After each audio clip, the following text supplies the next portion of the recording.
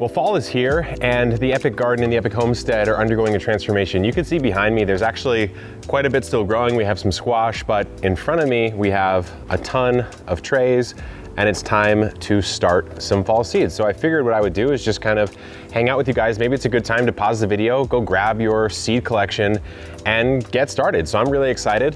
Let's just hop on over and get into it. I'll start talking about some of the things that I am growing. So here we go. We're gonna start off with some snow peas.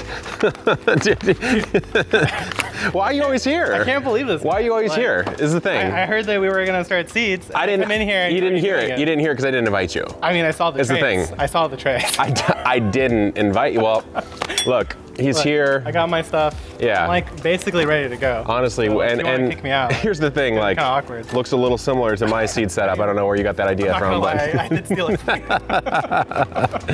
All right, guys, Jacques the Garden Hermit is here. We're celebrating the very first video that went up on his channel, which is called Jacques in the Garden, so go check that out. But yeah, I mean, dude, we have a lot to start seeds for here. And also at your place, you had a little bit of a little oopsie, right? Yeah, I had basically a bunch of rude caterpillars came in and kind of ate my entire seed tray, so. Yeah. You know, watch pot never boils type of thing. I don't know. Yeah. Maybe you should have watched it a little more. Anyways, so I actually started some yesterday. So while Jacques gets started with his set, I'll talk about some of the things that I got going. Really, if you're in a climate where you can start seeds right now, I recommend popping it out and doing it with us. It's kind of a chill thing to do. So what I started were a couple new varieties of peas that I haven't grown before. One that I have, which is the Desiree Dwarf Blauschacker. We'll put all these up on the screen, but 3 that I hadn't. So organic green arrow shelling pea. Usually I grow a snap or a snow pea, so that'll be kind of interesting. I've got the Row 7. Oh yeah. So Row 7 is pretty well known for just testing a bunch of different things out. So a lot of the seeds they sell on the seed pack itself, it says experimental. So we'll see how that goes. That's a snow pea. And then, I mean, this is a sugar snap pea. It's pretty standard. Classic, yeah. Yeah, it's classic. So I sowed about, actually half a tray's worth of that. So each of these trays are 6 cells in these Epic 6-cell trays, but 12 fit perfectly in a 10-20 tray, which means it's back to a normal 72-cell tray. So we got 72, so half of those, 36 peas. Enough math, let's actually just get back into it. So the other things that I started yesterday, fall is a great time to do anything in the brassica family, which maybe Jacques, you can share some stuff you've experienced with brassica, but I have had some struggles with it. We all know, if you watch the Epic Gardening Instagram, San Juan Capistrano this year, pour one out for that guy because he really struggled. He got destroyed by cabbage worms and just the heat.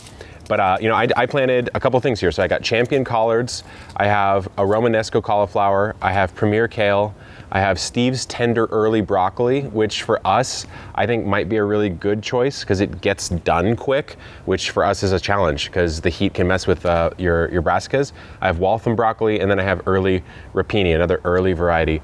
Most of them are coming from our friend Brigitte over at San Diego Seed Company, which I highly recommend. Her germ rates are really, really high.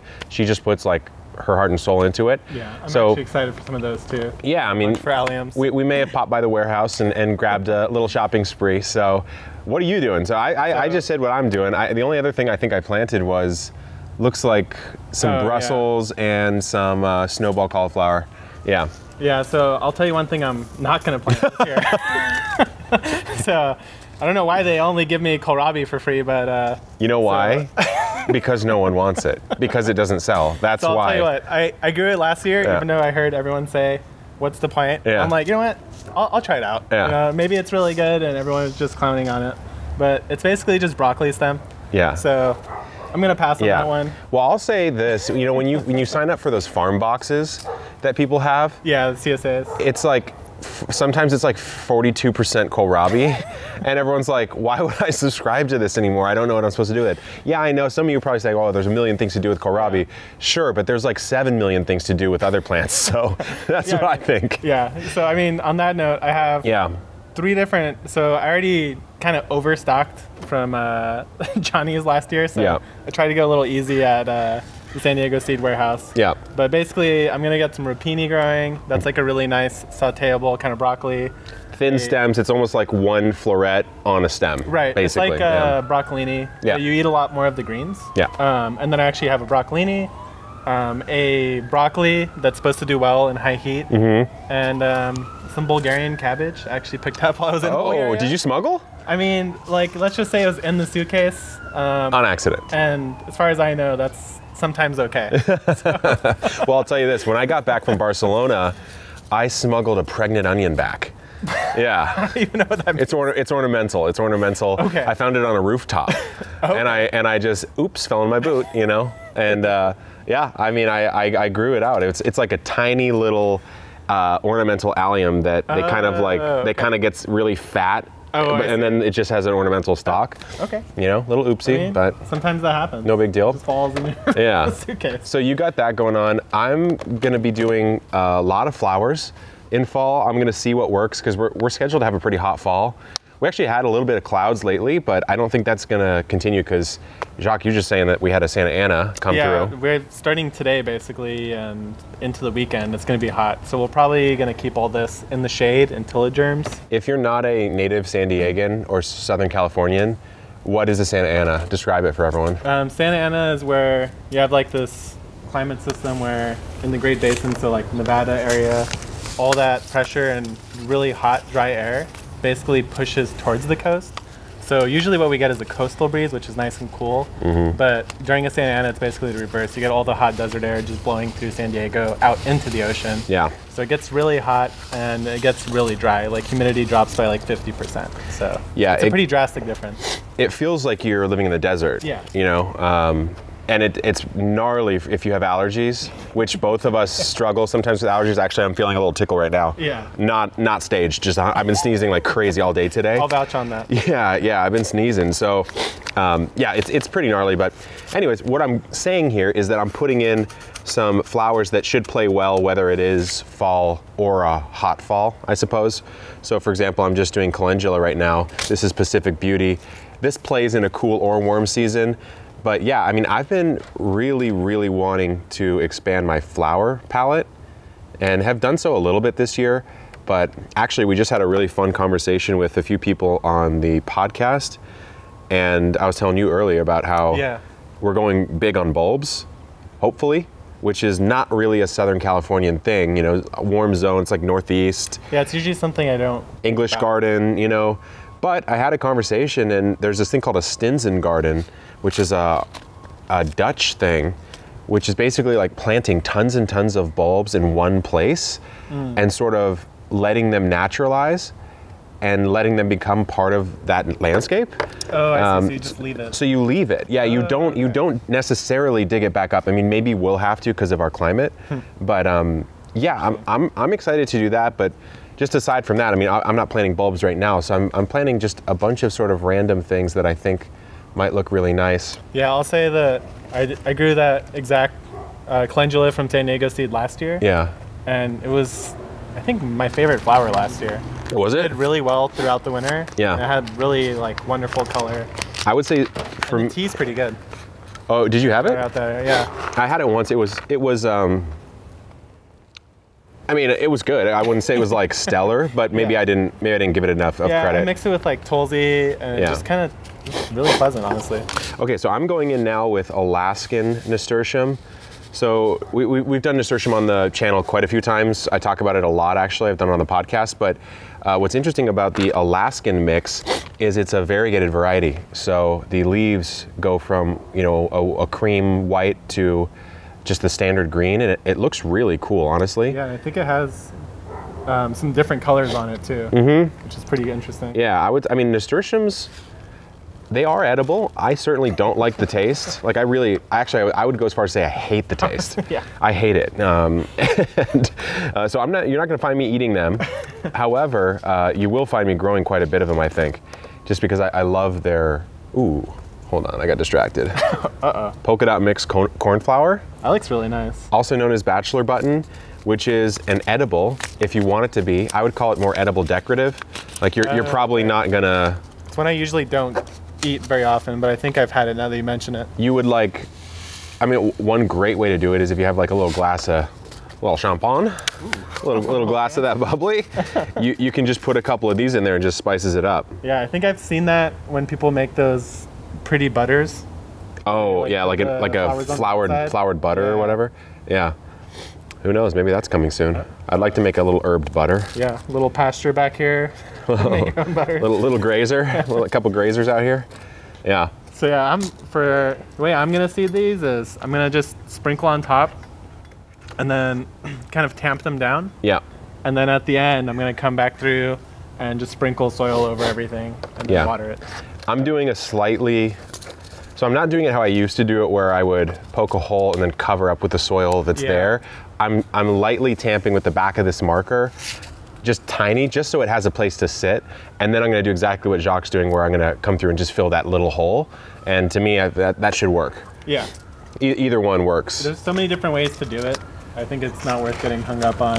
Well, people get, Yeah, people definitely. People kind of like lose it based on how you do it. And I'm like, okay, well, if the plant's growing, problem solved. Yeah. Right? I mean, we're not all trying to be like commercial growers out here. Right. And I feel like for like the brassica seeds are just, I mean, you can't even see them if I hold them up. They're just tiny little spheres. Yeah, they're So for that, I just usually don't bother trying to do anything fancy. Brassica is such an easy germ.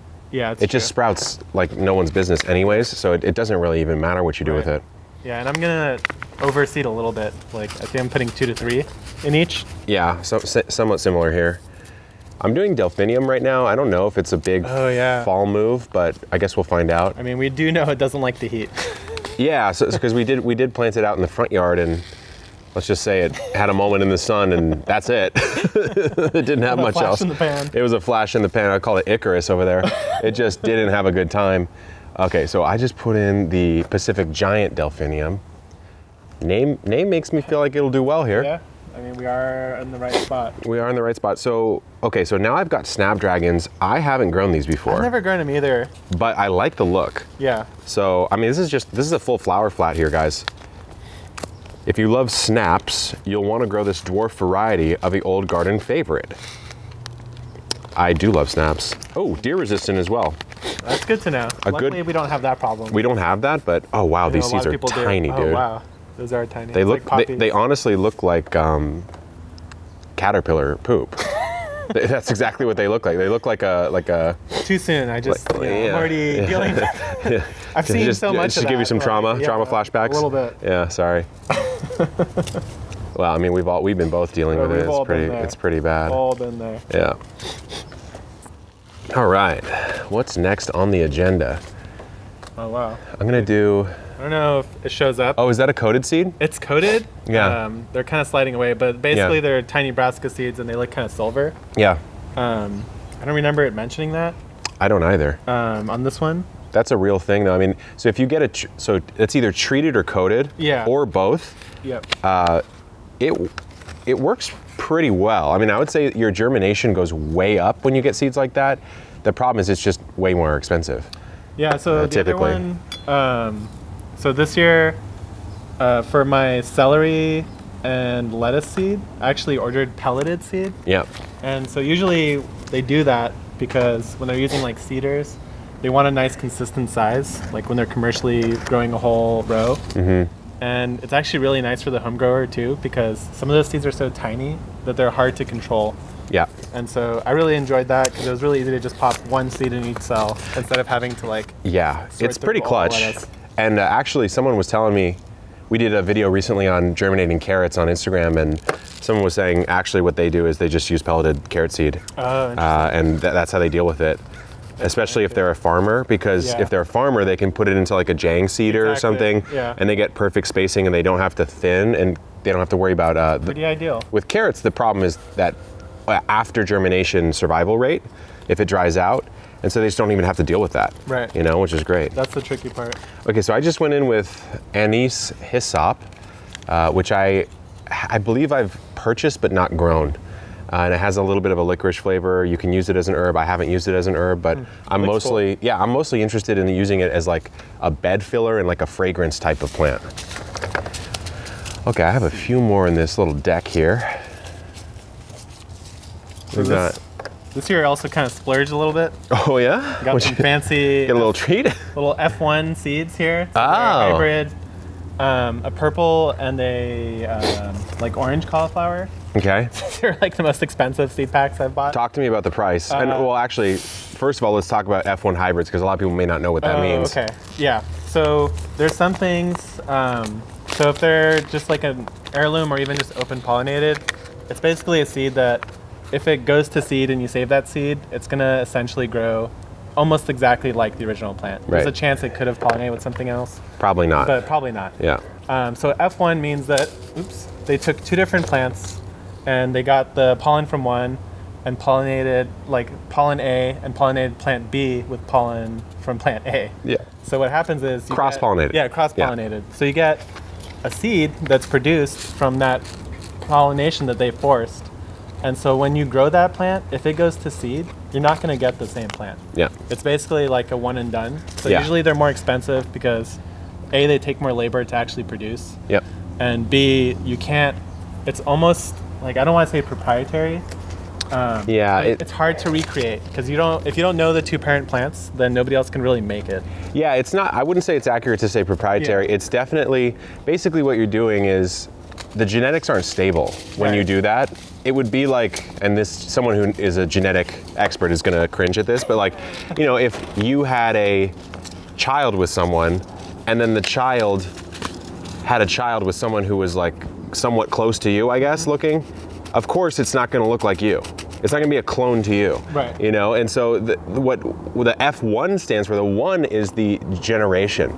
And so when people are trying to create a new seed variety or a new cultivar, let's say of a tomato or something like that, typically you either only produce it as an F1 forever, and that's what Jacques is meaning basically, where you kind of have to go back to whoever made the variety because they have the parent plants and they're propagating out the parent line by cloning those out and continually crossing and crossing and crossing.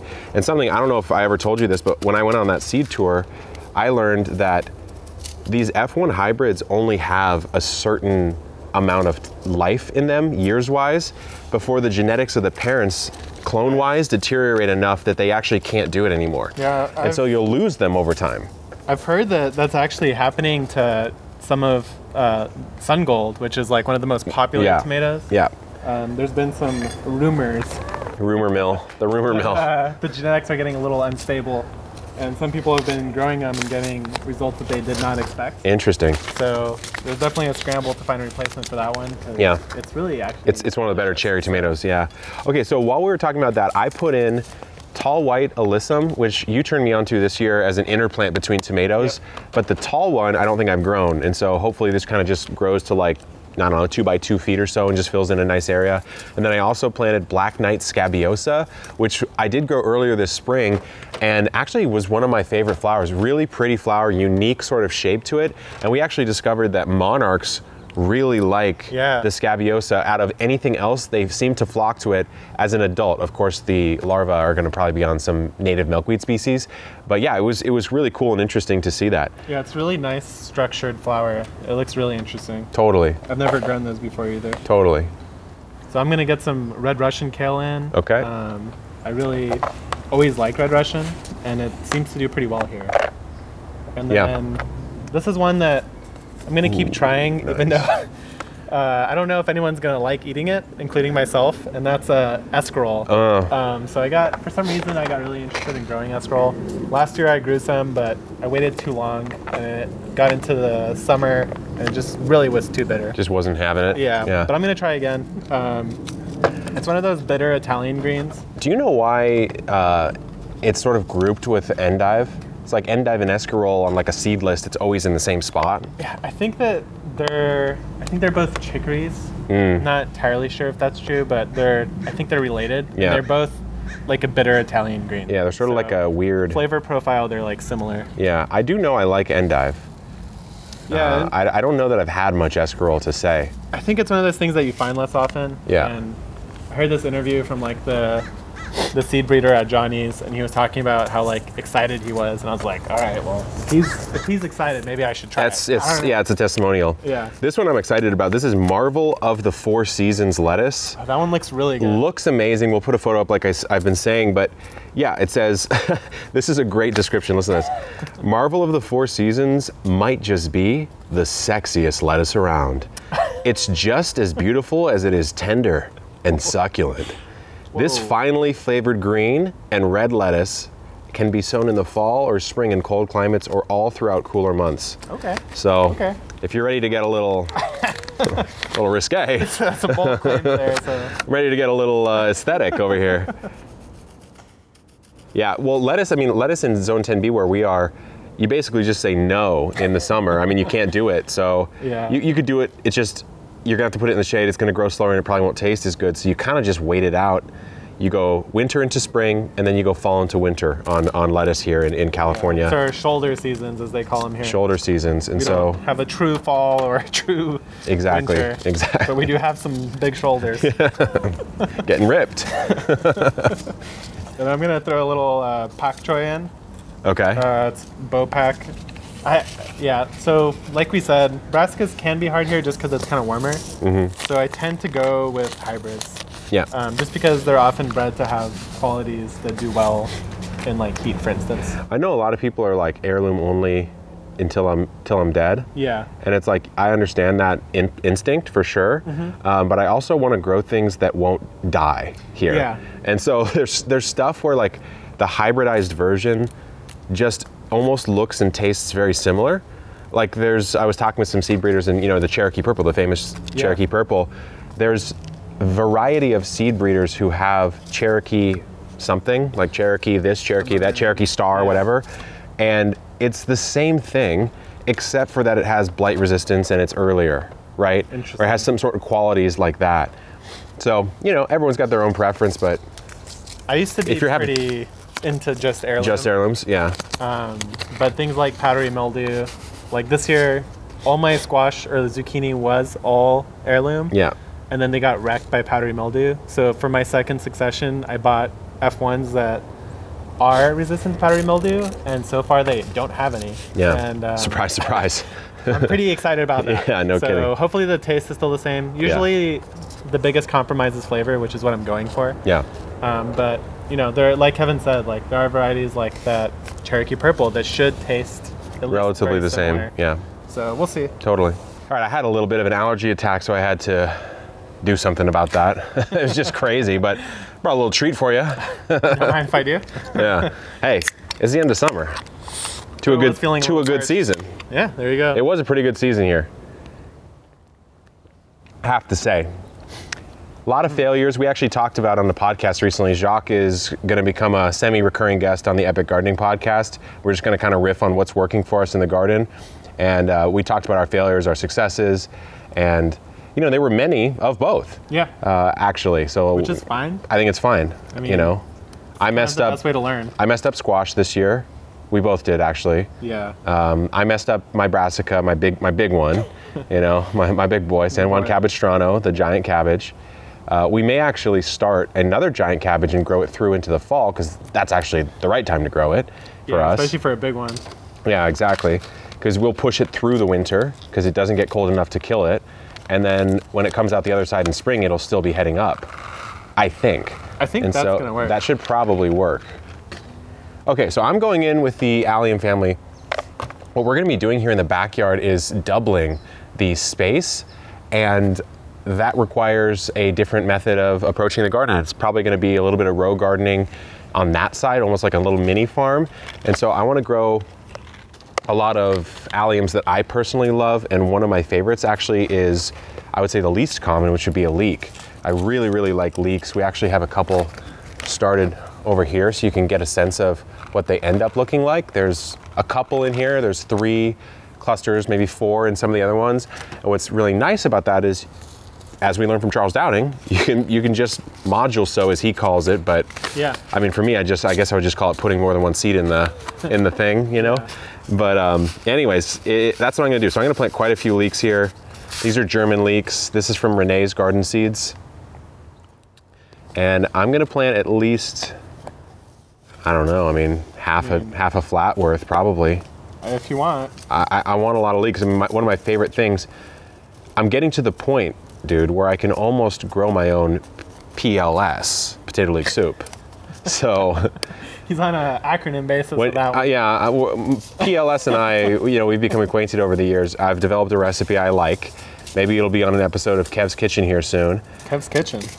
you know, I'm surprised you haven't seen the playlist. I mean, it's on the channel, Jacques. It's on the channel. It's pretty good. All I've done, I've made cowboy candy with the jalapenos. But anyways, yeah, I'm getting to the point where I can grow my own soup. So I've processed my own wheat. We're gonna make a sourdough bread on this channel soon. Yeah. But yeah, we're getting to that point. So with leeks, what's great is, like I was just saying, you can oversow to guarantee germination, but also just you're gonna use more than one of them anyways. Yeah, I feel like for the alliums, it's generally a good move. Yeah. Because their roots are they're not very like serious roots. Yeah. So it's really easy to just kind of pull them out and just separate them and then plant them. Like, yeah, totally. You don't need to dedicate one cell with one plant. Totally agree. If you're going to do it this way, because of course you could just direct sow. Yeah, of course. Right. Yeah. Okay, so German leeks is going to be this entire side, so that's going to be 36 of those. And then the question is, what's my onion going to be? I have 3 choices here. Yellow Granex, Gold Coin, which Brigitte at San Diego Seed says is like really, really good. Oh, okay. That's the only one I didn't grab, and I was like, dang, why didn't I grab that? Gold Coin is a flat yellow Cipollini style. You can grow it as a pearl or a small bulb, and it's 80 days. Okay, so that's one choice. The next choice is the Red Rock, Cebolla Roja. I'm gonna sow that one. So he's gonna do that one. That one, ideal for southern growers, short day onion. Yeah, growers in zones 9 and 10 can plant these in the fall and let them overwinter, which is exactly what we're doing. So a lot of the stuff you see on our channel, guys, you have to remember, just adapt it to your zone. There's some weird rules. It's almost not like we're breaking these rules. It's like we can't grow it another way. You know, there's not another way to grow it. Yeah. And so I'm gonna do half on this Red Rock, and this one's 165 days. So where we plant this in the garden is like, we need to make sure it's half a year. Yeah. So we need to make sure it's in the right spot. Actually, one of the things I really like about the alliums is that they require almost nothing. Like they don't really want a lot of nutrients. They don't need a lot of water, and you just kind of put them in there and wait. So it's like a nice way to have like a productive bed without much fuss. And in the end, you get like a huge bumper harvest. It's like really nice. Totally agree. Yeah. Yeah, if you get them right, you get just an incredible harvest, and they'll store for a bit. Yeah, I'm actually eating through, I finished like the first 3 varieties of garlic I harvested. Nice. And now I'm on to like the last one, which is Susanville. I think that one stores for like 9 months. So I've been waiting. Smart. So that one I'm about to break into, so I'm ready for some more garlic, that's for sure. Yeah.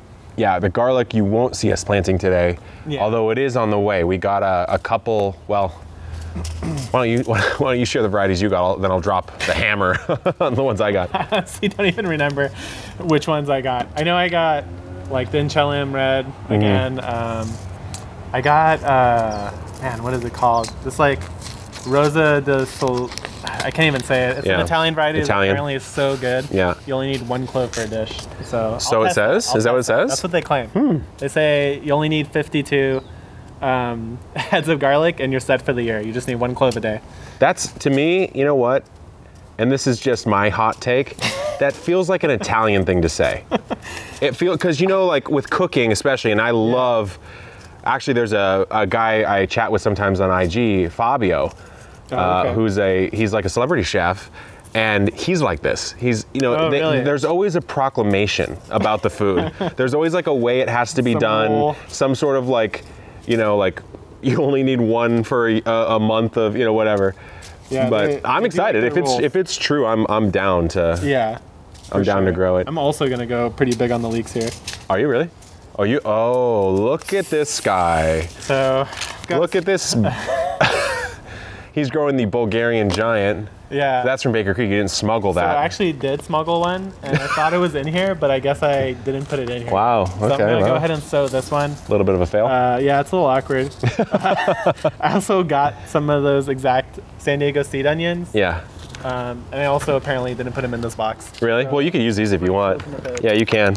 So I've exhausted 2 of my trays worth of seeds. So I'm gonna do what I said earlier. I'm just gonna take a little bit of seed starting mix and just lightly sort of dust over them. And then Jacques, you're doing your onions, I would say similar, but just a little bit different. Yeah. So why don't you share that? So what I'm gonna do is I'm gonna just get a little pot, and then inside I just put soil, like kind of maybe ½ an inch down, and I flattened it, so I gave it like a really nice tamp. And what I'm gonna do is basically sprinkle somewhere like 20 seeds maybe perhaps in there.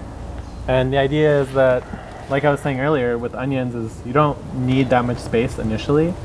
So once those all grow, I'm just going to dump the pot out and then separate out each individual plant and then plant them that way.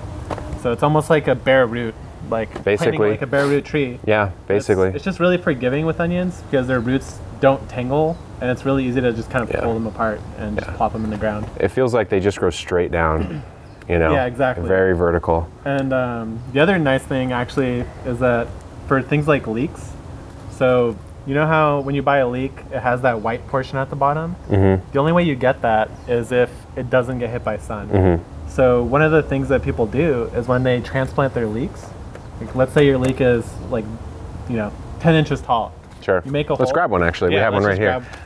Why don't you do it with one of these? Yeah. Or one of the other. I think this was the garlic leek or whatever. Oh right. This guy, right? Yeah. Yeah, there you go. So the nice that's actually the German leek that I sowed. So that's a great example. So like actually I'll just pop it right out. Yeah. So get up right here. So what I'm gonna do is just pop that. You could see that like it's already just crumbling. And don't worry, I'm gonna just put this in a pot. Yeah. It's gonna keep growing. But so here we go. Got 4 leek plants, and these were actually just all right on top of each other. And even considering that, it's still so easy to just grab the whole plant right out. And so here's a question someone's gonna have is how do you then get this into its home without cramping the style there is? Because that's actually a perfect root structure. Yeah, it's actually. So you don't want to mess it up. And so the thing is that what commercial growers do is they'll just make a hole, like, so I'm actually, what you would want to do is bury like 6 inches of the leek. So you would make a hole and just literally go like this, just drop it in. And some people do cover it with dirt again, some people don't, and it'll grow just fine. And how much worry do you think someone needs to have about, oh, it's like tangled at the bottom or something's weird? It's fine. Not a big deal. Like, since they, like, this is gonna sit there and grow for at least 3 months. Yeah. So it's really gonna just be fine. That little initial start where you just drop it in, it might seem weird, but they're gonna be totally fine, and that's what they do. So it's not something to really worry about. And the deeper you bury it, you don't want to bury it like, maybe you could bury it like 2/3, but basically every portion that you bury underground is now going to be the white part of the leek, which is what people like to eat. And so, guys, it seems like it's something that you only do with leeks, but actually from like just I guess a horticultural point of view, you're just blanching the plant. Right. So basically all you're doing is saying, hey, this part of you doesn't get sun, thus what can it not develop? Chlorophyll, which is the pigment that turns it green. And so that's all you're doing with leeks. Actually, that same seed tour I was telling you about earlier, Jacques, they were doing a test, I believe, with endive or escarole, I forgot which one. And what they would do is they would put a opaque bowl over it for however many days pre-harvest. And so that would force it to be blanched. And so if it's a bitter green, it's a way to get the flavor of the endive or the escarole in a milder fashion. And so I thought that was pretty cool. It is, yeah. They come up with all these like weird tricks. And like for the leek, for instance, the part that is white tends to be a lot more tender and not as fibrous. So that's kind of the reason why a lot of people like to do that. Yeah, and what's kind of weird is like, that's what you buy a big old leek and then that's the part you use and you don't use anything else. Yeah, right? What I usually do is I'll just chop up the greens and then just throw it in like a soup, like as if it's stock. Yeah. And you get a lot of flavor. And if you put it in like an Instant Pot or like a pressure cooker, it actually does become tender. So I try to use it. You can definitely veggie stock it, worst case. Oh yeah. Yeah. It's gonna be delicious. Yeah. Yeah, I mean potato leek soup, like I said. So there's 2 soups, there's actually 3 soups. I don't know if a chowder's a soup, is it? I mean, let's call it. Chowder's like you half made a soup or you accidentally put too much liquid in a dish. Yeah. You know, like an entree. Yeah, yeah. Anyways, no one knows what chowder is to this day. But so the 3 things I really like: salmon chowder. Oh, okay. And you use coconut milk instead of the dairy. I mean, honestly, I like the heavy cream in it too, personally, but you don't have to. Can't go wrong. You can't go wrong. The thing so at one time I looked up what's the most nutritious green by just raw, like, weight. You know, like mineral nutrient density by weight. And it's actually, like, do you have a clue what it is? No. No? Like hazard a guess though. Is it like something you could buy at the grocery store? You could buy it at most stores. I'm gonna say beet greens then. That's a pretty good guess. They're pretty high, but actually it's watercress. Oh. Yeah, watercress. That's like something I never buy. You would never buy it, and so I was like, I've never bought watercress. And I actually tried to grow it, but watercress is sort of like a riparian style plant. Yeah. Like it wants to grow by a river, and I don't know if you guys know, but that's not present here. Never will be. And so I picked up watercress, and I made a watercress soup where it's hyper heavy in watercress, obviously, and then I think it's like lemon, salt, pepper, and then you do that like dollop of heavy cream to and then after the fact, you know, honestly, it might even be better than potato leek. Wow. So. All right. Well, next time you make it, you gotta maybe save me a bowl. I might leave one out by the porch for you. Just put it out right outside the shed. And I'll just pop out. Well, the thing is, what you guys don't know is, well, you do know his name is the Garden Hermit. Now, what you don't know is the lore of a garden hermit. True. And I think you know it, right? I know a little bit. Why don't you share a little bit of your story? So back in the day, Yeah. This is a British thing, so Yeah. I don't know if I know that well. None of us do if it's British. Yeah, it's a mystery. Yeah. But basically, it's like people wanted to have gardens, but they didn't really want to take care of it, I guess. And it was like a conversation. So royal. Kind of like a flex. It's like you come over and you're like, wow, like this person's garden is crazy. Like, how do you do it? And then you're like, well, here's how. Yeah. And there's a little cottage in the back. It's like a little thatch roof, you know, like stone little cottage. And, you know, I'll just roll out a little wooden door. Yeah. And the role of the hermit is basically maintain the garden and provide entertainment for the guests. Yeah. So, I mean, Yeah. I don't know. Let me know how I'm doing. So live that hermit life. I might move into the shed, but yeah, it gets a little hot. a couple people are convinced that's where you live. You actually live in the shed.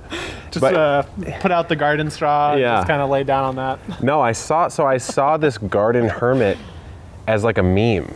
Yeah. Like someone posted it as a meme. It's like a goal. Yeah, it's like, this is like, honestly, why did this job ever go out of style? It's my life goal. And then I showed it to Jacques, and he was like, it's kind of my vibe. It's kind of what I'm going. Yeah, he's like, I'm actually like really into that idea on every level. And so I'm gonna grab. You need some here? Yeah. I need to figure out what I'm planning next. Oh, celery. So anyways, we may or may not be building Jacques a hermitage out in the backyard, and he can, you know, maybe weekend. Putter around. Little timeshare. Yeah, he's got a timeshare. He's got a timeshare in the back. All right, I'm going in with the parsleys, the celeries, the fennels, the dills, all that kind of stuff. And I'm gonna go big on the dill, actually. I way underdid the dill this year in the spring. Same. I don't know why. I put dill out, and honestly, I think it was earwigs. Oh yeah. Apparently really like dill. Well, which, yeah. They like anything we like, which is unfortunate. Yeah, you got a little worked up about the earwigs. It's kind of personal. Yeah. Like, let's just say I wanted some rapini last year, and I didn't get any. I walked out one night, and I was like, I'll do a little night check. Yeah. You know, just see what's going on. Yeah. And lo and behold, there's like 300 earwig babies on every single. It was to the point where you actually texted me, and you were like, hey, I can't handle this. I'm out. You were like, I'm actually going to see therapy. I'm going to therapy for this. It didn't help. No, and then I was like, because really earwigs are a natural decomposer in the garden, and they do play a functional role, of course. Every organism has an actual purpose, so to speak, in the ecosystem until the populations get out of balance. And let's just say it was out of balance this year. Yeah. I mean, when we were doing the epic fence that you guys saw, we would lay out those boards that we were staining, and then the earwigs would freaking, so we lay them out back there, like vertically up, right? And just kind of stack them, ladder them. And then we'd get up the next day to get back to staining them, and you'd pull a board away, and like 400 earwigs would be at the top. Like literally. In the crevice at the top, and they'd go, ah, and they'd all like fall like a cloud. And the first time you did it, you got a little mad. I got a little mad. You got a little mad. I was like, what are you guys even doing? Yeah. Like, there's nothing sacred anymore. It made me mad. Yeah, it made me mad too, because I was like, of all places, why there? Yeah. You know, exactly. why there? Like, there's so many options. Yeah. They're going to just go anywhere we're going. It's kind of rude, basically. Kind of rude. Just a little upset. So what did you do in your garden to prevent them anyways? You found a decent solution. So the first thing I did is just try to remove like some leaf piles and stuff and just hope that they would go with the leaves. Yeah. The other thing, Sluggo Plus. I usually try not to use stuff like this. Yeah. But the population, like you said, was basically out of control. Nothing was eating it. So there wasn't any balance. So anywhere where I had, like, I didn't put it everywhere, but basically anything that I saw that was getting wrecked, I put some. But ultimately what I did is I went entirely to transplants because they usually seem to prefer the baby seedlings. Easy for them, I mean, they're tiny, right? So it's easy for them to get to. But like once the plants mature, even if the earwig eats it, it'll still keep growing. Yeah. So that was kind of how I got around it. What I did is I tried at least a similar thing where you clear the brush, right? Yeah. But I also tried a variety of traps, none of which worked extremely well because like the beer trap works mostly for a slug. Yeah. And then there's like this potato trap where you cut a potato in half and then hollow it out. And that tends to work for the roly-polies or the pill bugs. So it didn't really work that well. But then I tried taking the neem cake fertilizer and just putting that in. Oh, yeah. And that muted it, but it didn't do anywhere near as well as the Sluggo would have, I think. Yeah. By the way, I just put in the varieties I put in. So Long Island Mammoth Dill, that's a very big dill variety. I put in a celery that I have not grown yet. This is Golden Pascal. So it's a little bit lighter green. The back says a classic hardy celery that grows well in the warm winters of Southern California. So obviously a lot of San Diego Seed Company seeds do really well in warmer climates. If you have a cold variety, you just can't seem to figure out how to grow, but they will work well anywhere. And I'm finally putting in flat leaf parsley.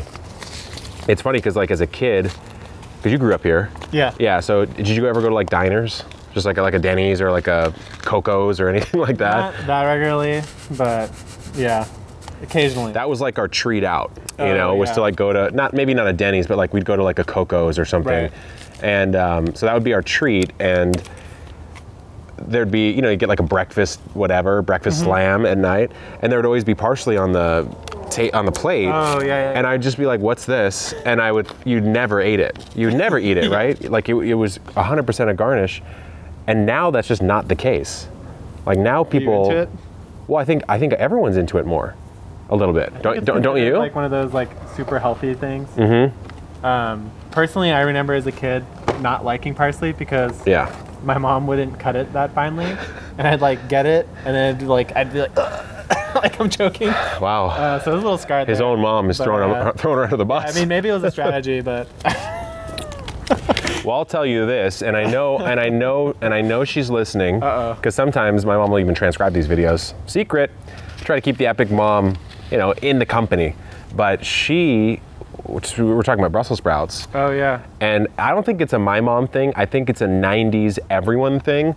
No one knew how to cook Brussels sprouts back then. It's so weird. All of a sudden it was like, oh wow, these are delicious. It was, okay, so how were they cooked in your home? I just never had Brussels sprouts. Okay, so maybe they were cooked once and never again. Yeah. I don't know. Yeah, so, well, how they were cooked is there'd be like a pot with like a steamer basket. Yeah, I've heard about that. And then you'd freaking steam it. And then if you ran out of water, you're just heating it like in the air. And that would happen a lot. And it would get kind of like roasted and toasted, but like not in a good way. Yeah. And you'd be like, okay, well, this just tastes like garbage. Yeah. You know? It smells. And it smells like garbage. And so I would sit there and be like, I'm not eating this. And I'd have to like go to my room if I didn't eat it. But sometimes I'd win, sometimes I'd lose, where I'd sit there for like an hour, you know, and just not eat them. I think I'm gonna grow early Wonder Beets. Oh yeah, that looks like an interesting pickup. I have Badger Flame in here as well, but I don't want to grow them, so I'm not going to. I mean, that's what it comes down to. Yeah. Just only grow what you want to grow. I don't want to grow it, so. Honestly, the Badger Flame though, this spring did do pretty well. Yeah. Yeah, I'm actually putting in an Apple Blossom Snapdragon, just another Snapdragon. Ooh. And Falling in Love Poppy. Okay. Which, right. It's like pinkish, reddish. Had limited success last year with poppies. The ones that made it, I was like so into. Like, I think, like you said, getting into some of these flowers, like, I think I get it now. Yeah. Just because they add so much contrast and color. that I really do want to make a point of having. It's worth. It's worth. It's definitely worth. It's at first I was like, oh, I only want things that I'm gonna eat. Yep. But it's kind of silly, not just because of the aesthetics, but also it's just like a nice thing for bugs to have too, like beneficials. Totally. It's all beneficial in the end. Yeah. Plus, it's like there's only so much you can eat. Yeah. I mean, that's a big one. That's what I've noticed. And I could do a better job, right? But I could eat a lot, but yeah.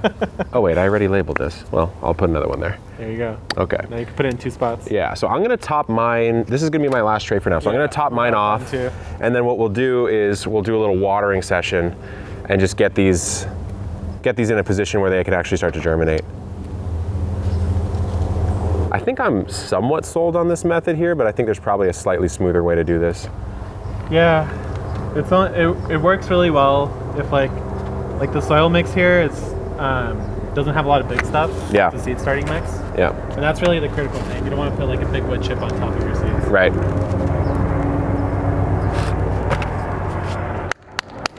Cut this. This is perfect timing with the sun. Yeah. Yeah. Let's take a photo. Okay. Of like all the seeds. We'll just do like a post. Oh yeah. For the gram today. Keep it simple. I was gonna say for watering, I like to use the mist setting. Yeah, me too. Yeah, I've got a couple tips too. Nice. All right, we're back in. So you got mostly onions in that row? Mostly onions, a couple flowers, and I'm gonna throw in a couple of the fancy cauliflowers I was talking about earlier. Oh right, the cheddar. You're growing cheddar? It's a similar variety to cheddar, I guess, that does a little bit better. And with cauliflower, I just don't want to mess around. Yeah, like, me neither. As soon as it gets hot here, it could just ruin your cauliflower. Instantly. And it's just really sad. Just it's an emo moment for sure. Emo moment. I don't like it. Neither do I. I'm not trying to relive that. No.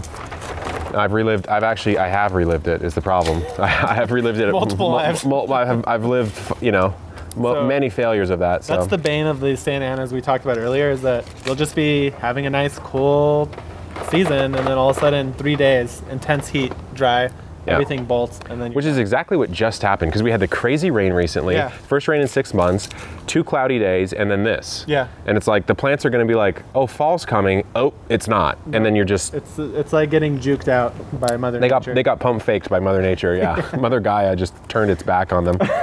Okay, so we're going to move into watering now, and all we need to do is just get our trays back up on here. We want to kind of do it all at once, so let's organize this real quick. Okay, we have, I don't even know how many seeds, but each of these is 72, so over 300 seeds started. And remember, like the leeks, 18 sowings is probably more like triple that, right? So tons and tons of seeds. Hopefully you've done the same as well. Talk about a couple ways that you can moisten this. First of all, you can pre-moisten. So what you could have done when you were starting is just fill the bottom of these trays up. If there's no drainage holes, I give it maybe like ½ an inch or so. Yeah. And that's usually my idea. Yeah, what's gonna happen there is, especially if you're using the Epic 6L trays, look how big the holes are right there. You can see it. It's gonna suck the water straight up through the mix. And so actually after I sow, I like to do that. I'll fill this up maybe, I don't know, 1/3 or ½ of an inch, right? So I'll do it over here. And then I'll do this on yours maybe. So everyone can see it. Is we both seem to like to come through with the mist. Yeah. So it's kind of the only time I use the mist. You get out of the splash zone. You get out of the splash zone, and you just come in and you just do this. Yeah, and it's really nice using the mist because it doesn't like disturb the soil as much. Yeah. But it does actually drop a surprisingly significant amount of water. Yep. Yeah, because if we just put some poppies in here, right? Right. So if I came through with the shower, it actually would agitate those to the point where maybe they're not sitting quite in the right spot, or even washed out. Totally. Yeah. So here, you hit yours. Yeah. But hopefully you guys really enjoyed this fall starting seeds with us video. I know it's a really long one, but the whole point was to kind of have you guys sit and chill with us, reminisce on the season, and get your fall garden going. So until next time, good luck in the garden. Oh, check out Jacques' new channel, Jacques in the Garden, and he'll have a full tour on soon. Yeah. Good luck in the garden, and keep on growing.